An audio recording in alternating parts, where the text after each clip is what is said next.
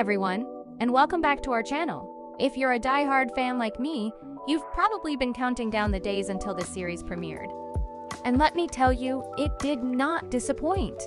The Ones Who Live takes us on a thrilling journey following none other than Rick and Michonne, two fan-favorite characters from the original The Walking Dead series. But what's got everyone talking is whether there will be a season 2. I mean, can you imagine more of Rick and Michonne's epic love story? Now, here's the scoop. Originally, this spin-off was supposed to be a feature film. Can you believe it?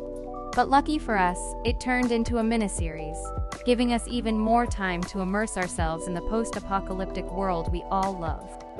And let's talk about Scott Gimple for a moment. The man knows how to keep us on the edge of our seats.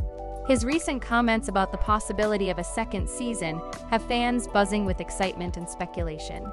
I mean, anything is possible, he says. Talk about leaving us hanging. But what could this mean for Rick and Michonne? Are we in for a heartbreaking finale?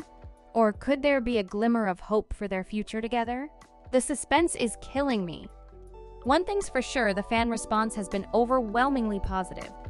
People can't get enough of The Ones Who Live.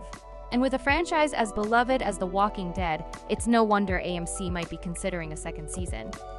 So, what do you think? Are you crossing your fingers for another season of The Ones Who Live?